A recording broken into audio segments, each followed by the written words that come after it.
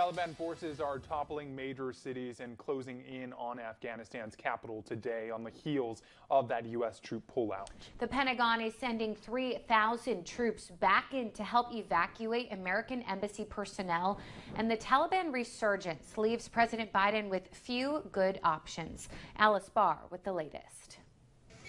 With Taliban forces toppling major cities and now threatening to move on the capital of Afghanistan, the White House today insisting President Biden will not reconsider his decision to withdraw all American troops. The Pentagon echoing the president that this is now the Afghans' fight. This is a moment for the Afghans to unite, the leadership. And in the military, no outcome has to be inevitable here. The president is sending 3,000 American troops back in temporarily to evacuate U.S. embassy personnel from the capital, which experts believe is weeks, if not days, from falling.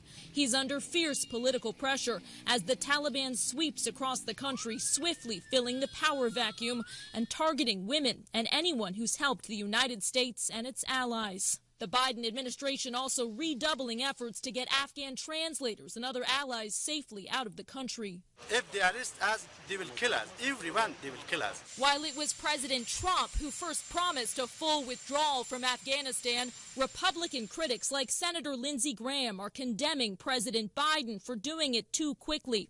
They're urging him to send troops back in to keep the country from becoming a launching pad for terrorists.